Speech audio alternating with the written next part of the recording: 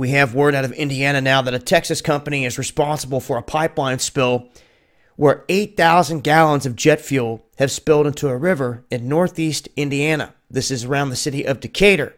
They're saying the Houston-based Buckeye Pipeline says that it shut down the pipeline after detecting a pressure problem.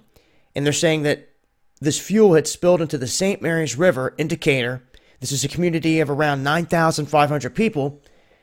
And the officials say that they put booms in place to try to contain the fuel and that it was being vacuumed. So they're trying to vacuum off the surface of the water.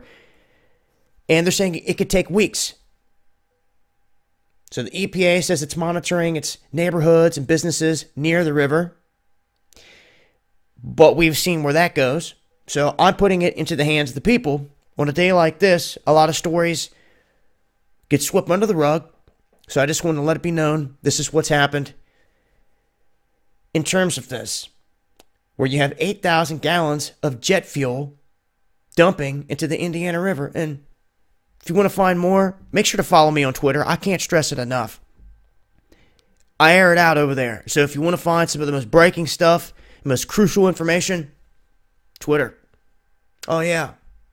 While we're on jet fuel here, jet fuel can't melt steel beams. Sure can't. It's been Dabu 7. Awaken.